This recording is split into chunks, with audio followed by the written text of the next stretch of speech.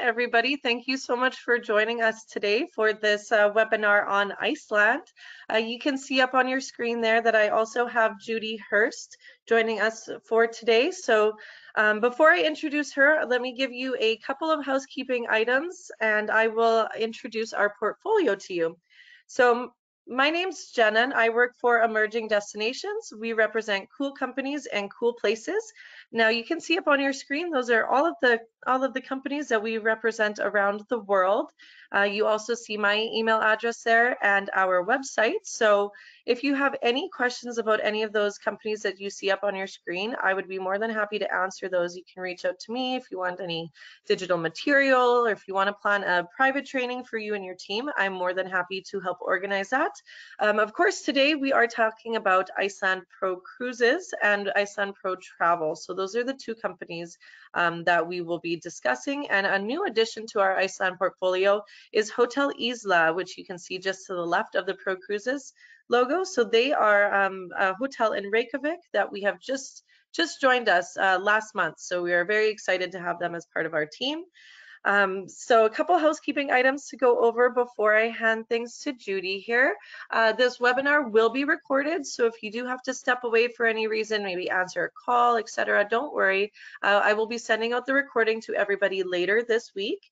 And at the end of the session as well, we will be doing a quick Q&A. So if you do have any questions for Judy throughout her presentation, you can type those over to her in using the GoToWebinar control panel located on your right-hand side.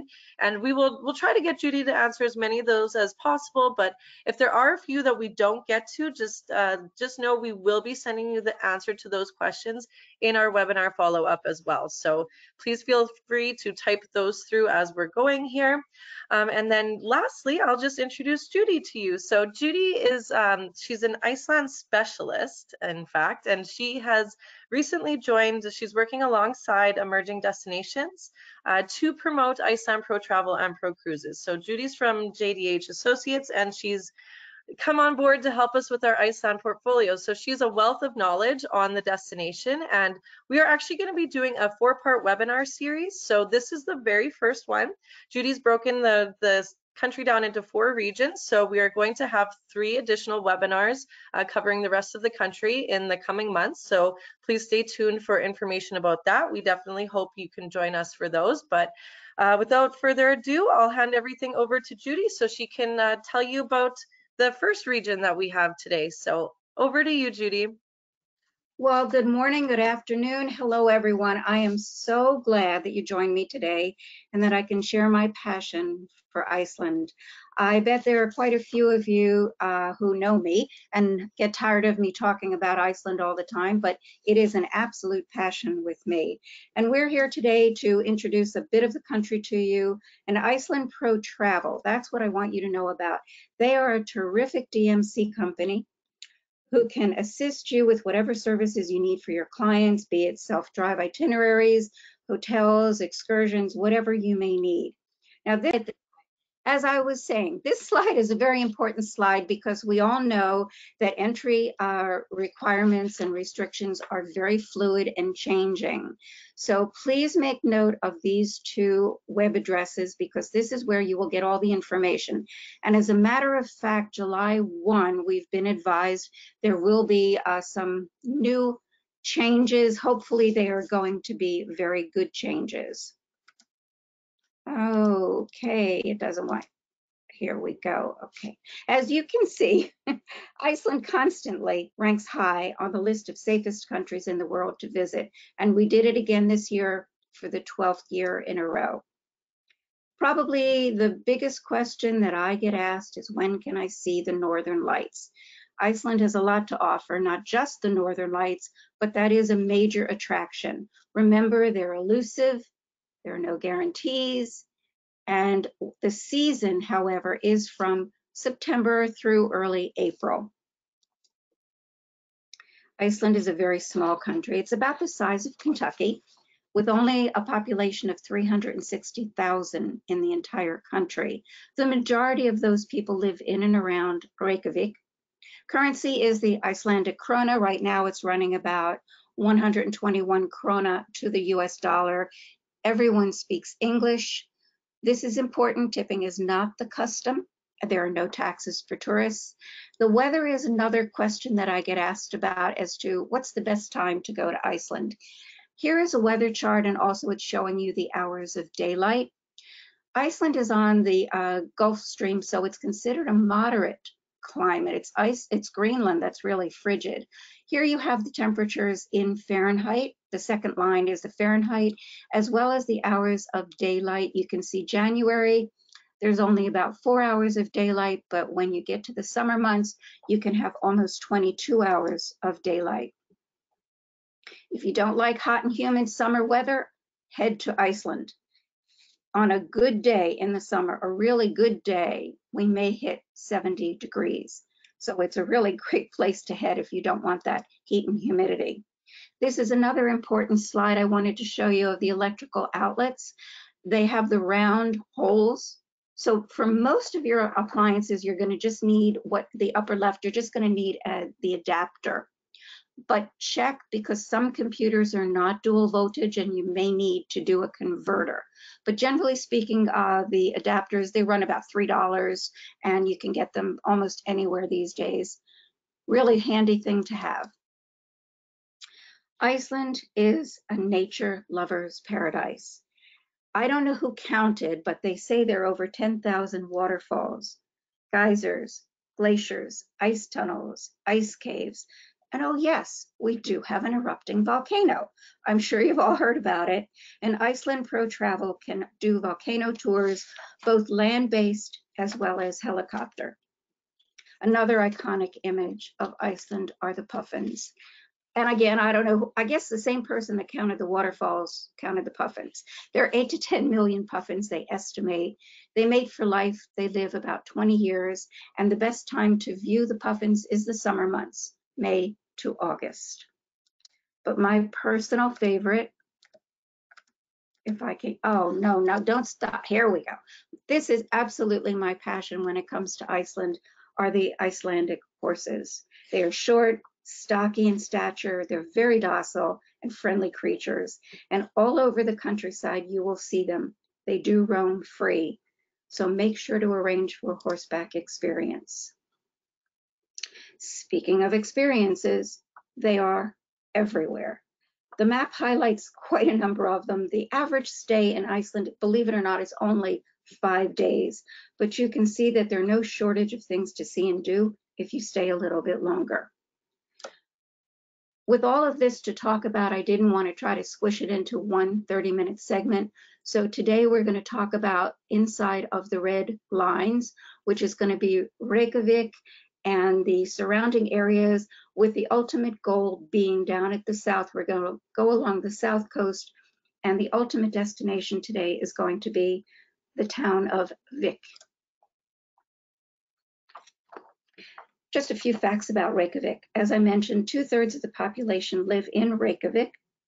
Many visitors actually base themselves in Reykjavik and do day excursions because, as you can see, in less than 2 hours, you can be inside a glacier, less than an hour inside a volcano. There's lots of nightlife, there's great restaurants, wonderful, friendly people.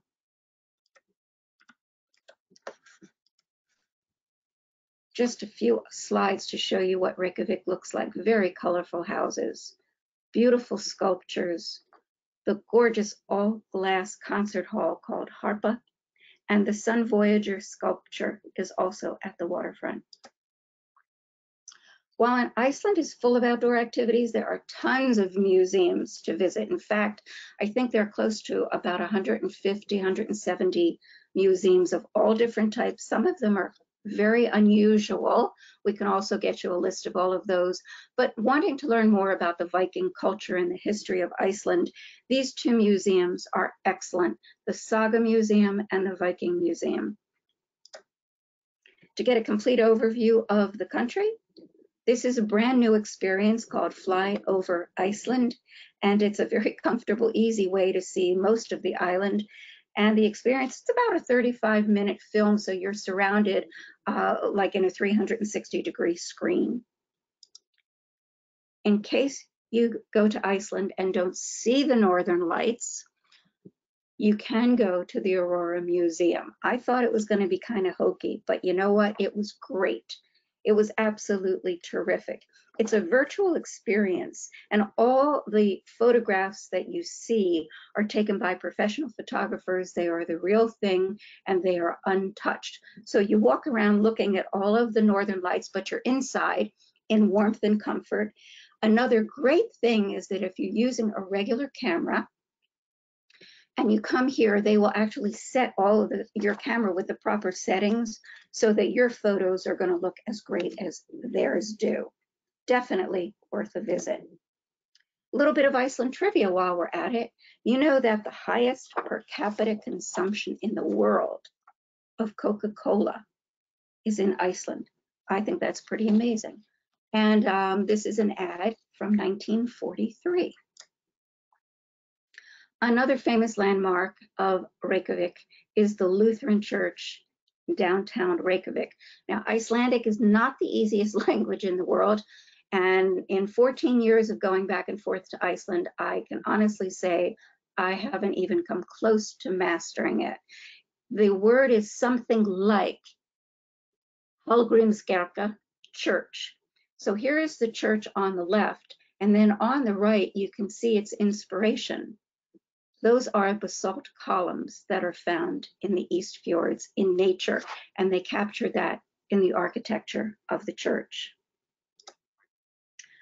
Perlin Museum, another great place, especially if you have children, you want to take them with you. It is an interactive experience where you can learn about volcanoes and earthquakes and ice caves and northern lights and whales, etc. You can even walk through a recreated ice tunnel.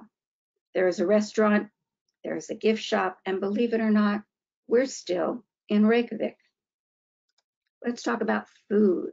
This is the Icelandic hot dog. It is called pulsar. As you can see, it's made from pork, beef, but a lot of lamb. Lamb is very, very popular. There are more sheep in Iceland than there are people, believe it or not. So lamb is very high on the menu. The Icelanders top them. This is what they call the everything with ketchup, mustard, remoulade, onions. It's very, very popular. You can see this is the famous hot dog stand, and everybody stands in line. They run about $4 per hot dog. And if you read a lot of the blogs and whatever on Facebook, you'll read where people say they are the best hot dogs, and they stop at all of the gas stations around the country and they buy their hot dogs. Quite reasonable. They're run about $4. The other extreme. So if you don't want hot dogs, but you want gourmet cuisine, Iceland finally has a Michelin star restaurant. It's called Dill. It has reopened with limited hours, but it has reopened. The seafood in Iceland, as you can imagine, is absolutely fantastic. Remember, fruits and vegetables are all grown hydroponically without chemicals or pesticides. Look at these dishes. The one on the, I have to just mention, the one on the lower right is one of my absolute favorite things. That's ice cream. And it's something called rye bread ice cream. And I'm going to talk about that a little further down the road, about the rye bread ice cream and how it's made. Here's something I bet you didn't know. There are over 60 golf courses in Iceland with an annual tournament that anyone can sign up for. It's open to anyone. It takes place in June. And of course, tea time is midnight because we have the summers, the midnight sun, and literally it is daylight at midnight. Mineral hot springs can be found all over the island, and they are a must-do experience. Perhaps the most famous one is the Blue Lagoon that you see here on the left. A little bit on the touristic side, but it is a fabulous experience. The newest one is called the Sky Lagoon, and that's closer to Reykjavik. The Blue Lagoon is close to the airport, and the Sky Lagoon is close. It's about 25 minutes or so from downtown. It is man-made, but it is geothermal energy, so it is mineral hot springs. They both offer food. Blue Lagoon, you can get massages and facial, different spa services. The Sky Lagoon has instituted something very different. It's a 7-step ritual that includes hot showers, cold showers, all different things. And it's really bringing in the wellness factor that's steeped in Icelandic culture. You can do both. Why not? If you're into fishing, you will just love going to Iceland. You've got fly fishing, you've got ice fishing, and deep sea fishing. Remember, I said there's tons to do and see in Iceland. Okay, let's start heading out of the city. And this is, on this map, it's showing you what is called the Golden Circle. And it's a route, it runs about 140 miles, and it encompasses 3 of Iceland's most visited attractions.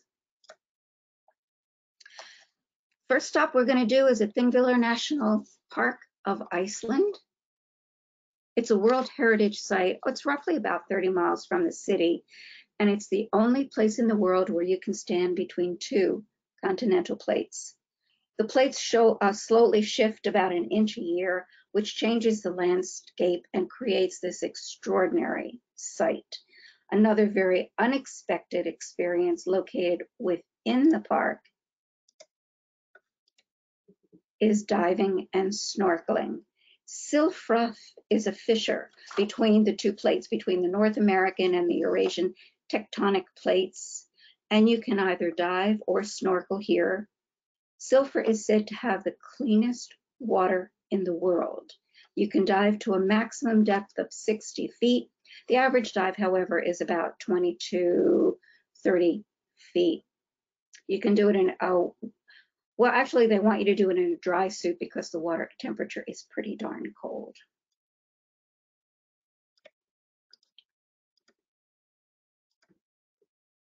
Okay, I'm having some temperamental issues here.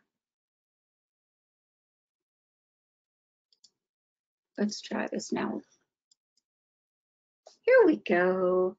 Another really fun things to do is to do this excursion, which is called Into the Glacier. It's probably the only place in the world that you can do this. And it is, I just absolutely love it. This is about an hour or so from downtown Reykjavik, and you actually go inside the glacier, but only after you suit up and you get in the vehicle, which takes you to the entry to the tunnels. This was so much fun.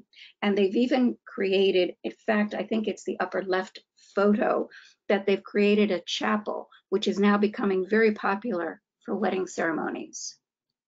Along the way, you can stop and do some snowmobiling on the outside of the glacier. Okay, time to warm up. Let's go into a mineral hot spring. About an hour or so from Reykjavik is another popular thermal hot spring called Fontana. This is interesting. I think that swimming lessons in Iceland are mandatory for all primary school students as part of the country's policy to encourage public sports and healthy lifestyle. I think that's fantastic.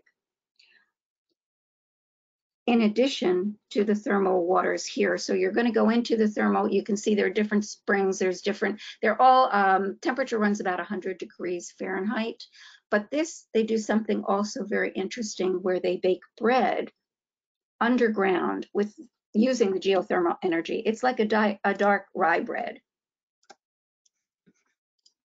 You can have lunch here at their cafe and sample some of the dishes along, of course, with the rye bread.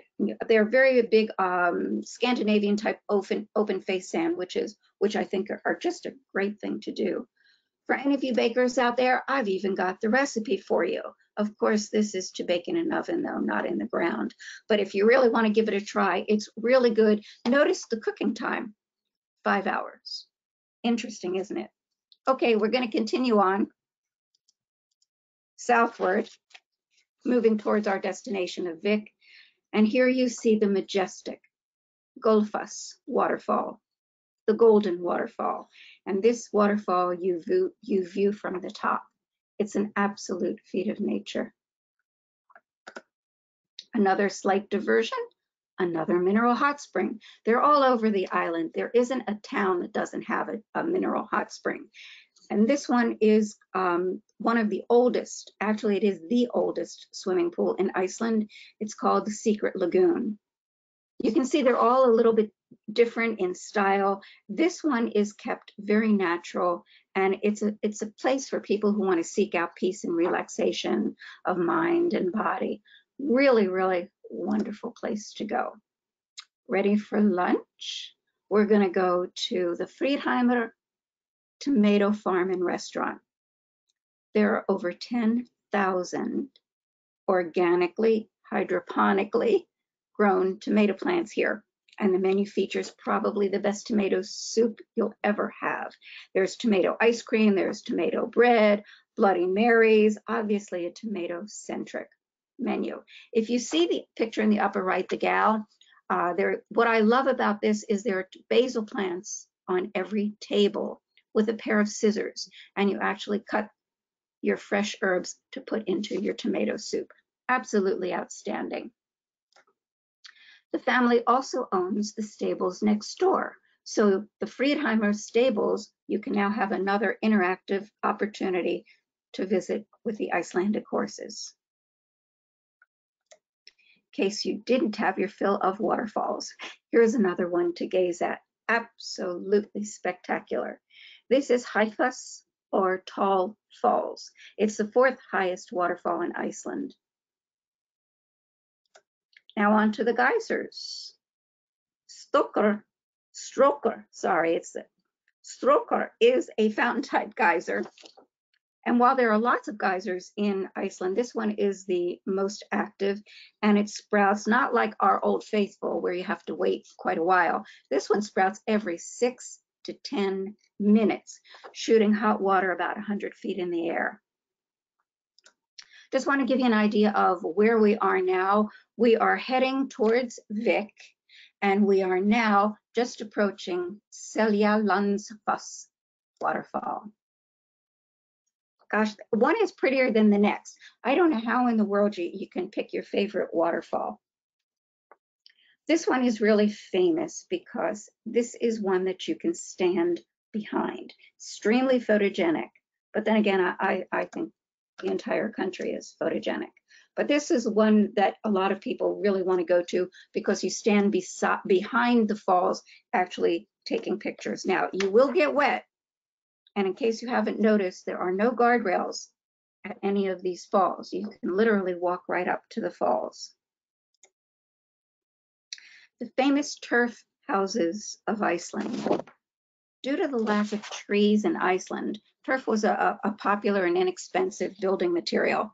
The thick walls work really well to ward off the cold winter weather. And here you can visit the Skógar Museum Village and take a step back in time. There are 6 historical buildings, 3 museums, and about 15,000 regional artifacts. It's fascinating. You can go inside, so you'll be able to see the inside of them as well.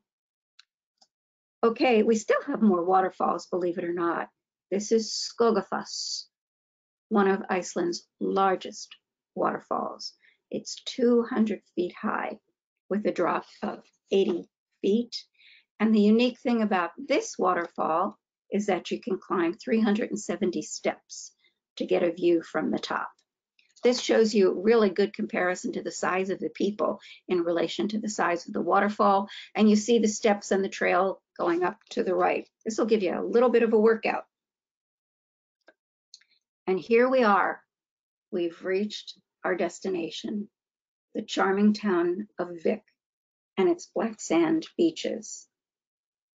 These rock formations are spectacular. Icelandic people are very superstitious. They believe in legends, they believe in trolls. And it seems that according to folklore, these pillars were actually trolls.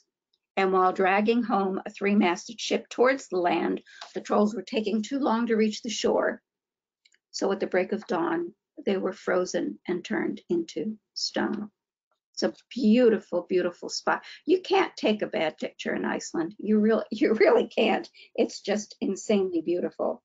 While here in the area of Vik, take time to visit the Lava Center. It's a high-tech exhibition of volcanoes and earthquakes. In case you weren't able to hike to the volcano, the erupting one closer to Reykjavik, in this museum you can actually experience flowing lava and you can feel the heat of the lava. So by now, you've seen an awful lot of Iceland, even though we've only done a quarter of the island. By looking at the multitudes of the natural wonders and the landscapes, you can understand why Iceland is a popular destination for movies and TV programs. Game of Thrones definitely used a lot of locations here, and we can also arrange for Game of Thrones tours. So if that was a program you were really into, let us know and we can arrange a tour for you. If you prefer cruising, our sister company, Iceland ProTravel, offers seasonal sailings around the island, and some of them also include Greenland. So this is a very nice, relaxing way, and you will stop at 10 different ports of call, doing a complete circumnavigation of the island.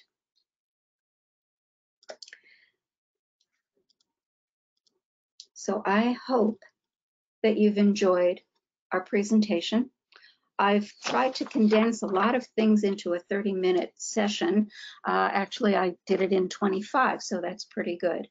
There's a lot more to see and do, and that's why I'm going to do 3 more presentations, each one focusing on a different part of the island. What we've done here, if you were to go, we've done a half of the southern coastline.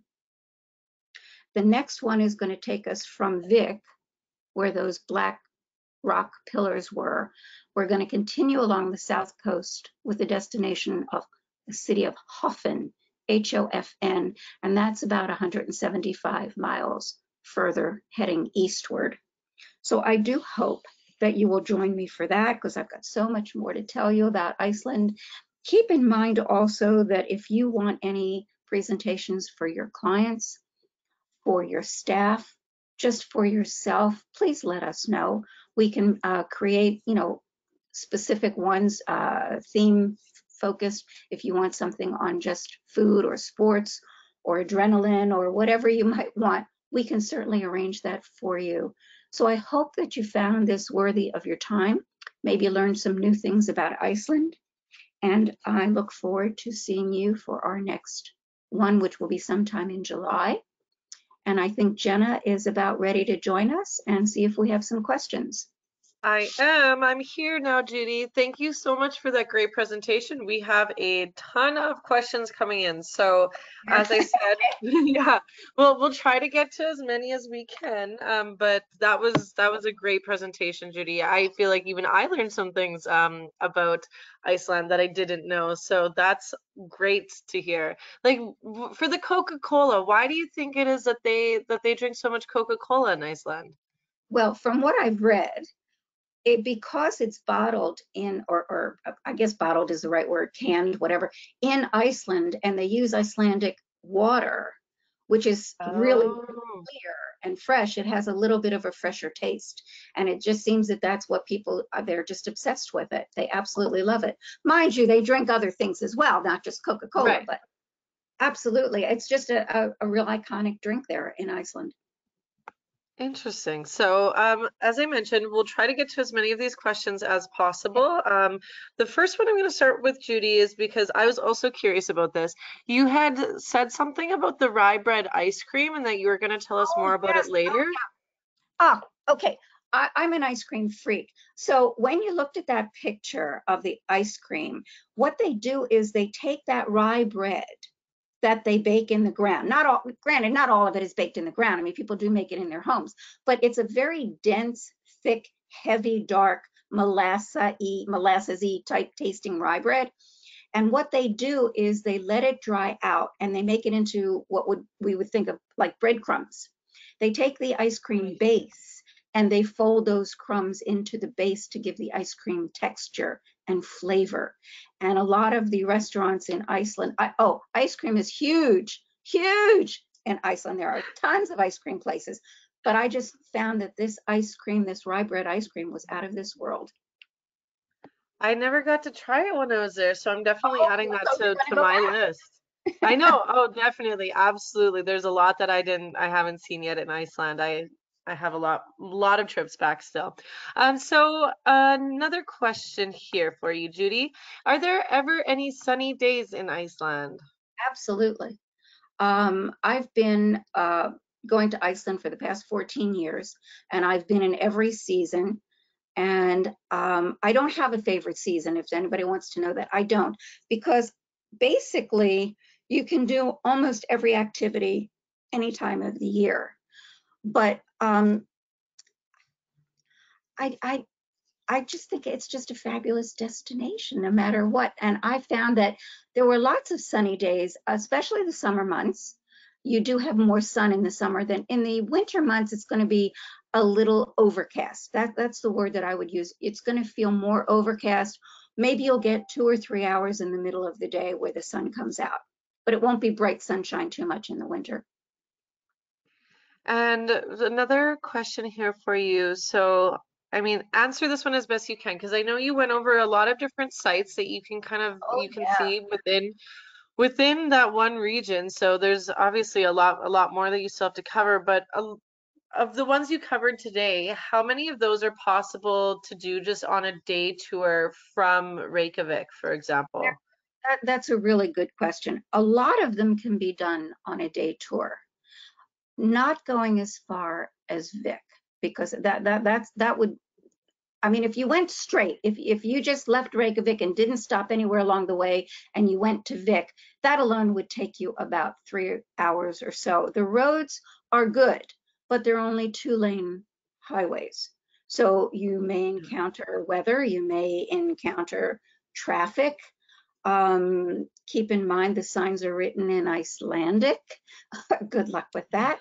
Um, what I would say that the Golden Circle, where we started out when we left Reykjavik, that encompasses a lot of what people want to see. They can all be done on day trips. Um, but not Vic. Vic is too far. Where we ended up is too far. But honestly, most of those could be done on a day trip. Okay. Now I'm just going to mention right now, in case anybody has to leave, this will be recorded and we will be sending the recording out to you. So if you do have to sneak away now, don't worry, you can catch up on the rest that you might miss. And we do have a lot of questions. So I'm just going to say right now that we will not be able to get to all of them. So if we don't answer your question right now live, just know that we will answer those in the webinar follow-up. Excellent. So the next one for you, Judy, which is the least crowded lagoon? And that I know Okie dokie. that's a tough one. Um, I of the ones that I mentioned, keep in mind that this is Icelandic culture. These geothermal mineral hot spring baths are everywhere. Every town has a mineral hot spring. They call it a swimming pool, but it's also part of their social life. This is where people go to socialize and to meet. If you want something touristic, you're going to go to the Blue Lagoon. And you should go to the Blue Lagoon. I mean, to come home from Iceland and people say, "Did you get to the Blue Lagoon?" How could you say no? But it is more of the touristic. The Secret Lagoon would be, I would say, of the ones we talked about, would be the most natural setting, and it isn't typically very crowded. So I would lean towards the Secret Lagoon. Have you you mentioned a new lagoon on there. I know it's quite new. Have you visited that site yet? The Sky Lagoon The just Sky opened Lagoon. a month ago. So Okay.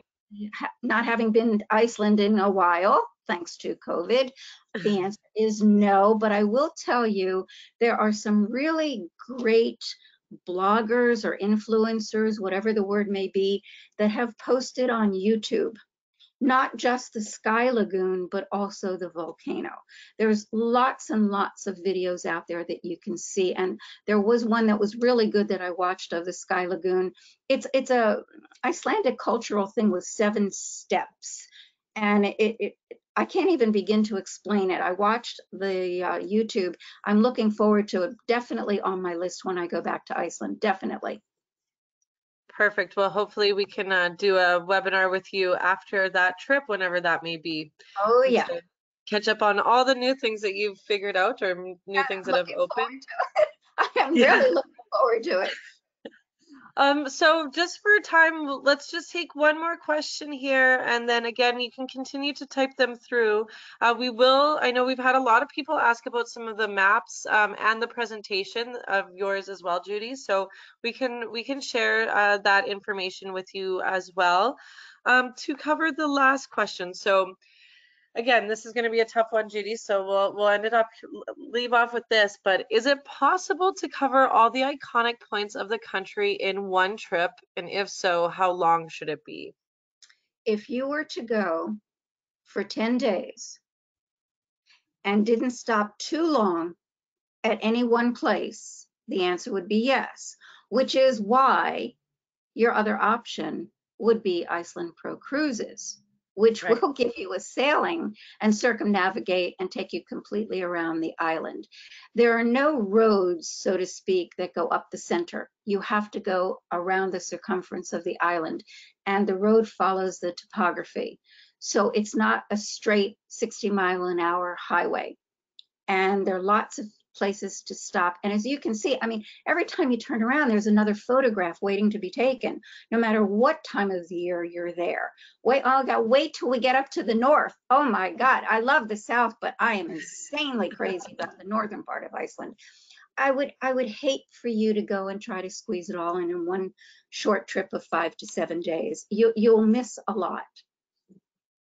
Yeah, I was going to mention that if people do want to see all the iconic spots, that the Pro Cruises is great because we do have a couple different durations of the circumnavigation, and you, as Judy mentioned, you're getting to these further out little communities and towns that you won't necessarily get to on if you're just doing the ring road. So it's another great option for exploring Iceland, but we can cover more of that in a future webinar. So I think for today, let's leave it at that, Judy. I know we can answer all of these other questions and send them out. So thank you so much, everyone, for joining us. And Judy, thank you so much. We've had a ton of really great feedback, and thanking you for how informative of a presentation it was. So thank you Great. so much for your time, and looking forward to our future webinars to finish off the country.